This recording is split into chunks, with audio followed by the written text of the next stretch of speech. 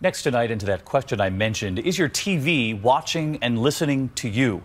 New smart TVs with internet connections able to transmit your private conversations. Here's ABC's Rebecca Jarvis. Hello, Mr. Yakamoto. A warning tonight straight out of Minority Report. How those assorted tank tops work out for you? From Samsung, your smart TV is watching you. Another step deeper into a world where Big Brother really is watching and listening to you. What's really eye-opening here is you watch your TV, but with this hack, your TV can watch you. Show us how that works.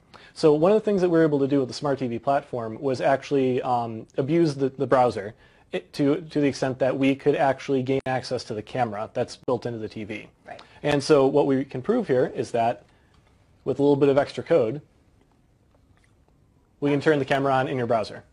Wow. And while this is evident to you right here because we've designed it that way, this is something that we can do invisibly and actually have the camera running behind the web page that you're looking at. So what this means is I could be sitting here watching TV from my bedroom, and you could be anywhere in the world looking at this image of me watching. Yep, I could be sitting on a laptop in a cafe in Paris, and as long as I have a network connection, I'd be able to get into your TV and access the camera.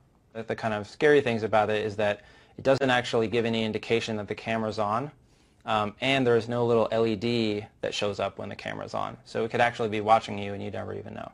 What is a smart TV, and why is it a playground essentially for hackers? Right. It's a computer. So instead of just being, a tube and some other electronics, now it has a web browser and it has, a lot of devices are running Linux. For those of us who are a little freaked out and maybe don't trust all these updates, what's the easiest fix? So one of the things that you could do with the Smart TV, which you can also do with your laptops, is just cover up the camera.